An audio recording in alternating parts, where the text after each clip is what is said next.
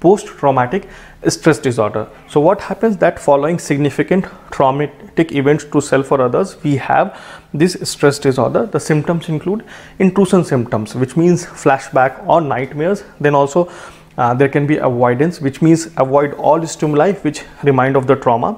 Also there can be arousal symptoms, wherein the patient will show hypervigilance, increased startle response, insomnia or poor concentration, and finally other symptoms like emotional numbing, emotional detachment, anhedonia can be seen. So these are a part of post-traumatic stress disorder. Again, the symptoms are intrusion symptoms, where the patient can have repeatedly flashbacks and nightmares, avoidance, arousal, and other emotional symptoms.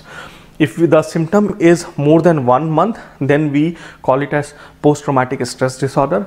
If the symptom is for less than 1 month, then we call it as acute stress syndrome. So based on the duration, we can classify the disease as post-traumatic stress disorder or acute stress syndrome. If the symptoms occur after 6 months, then we make a diagnosis of delayed post-traumatic stress disorder.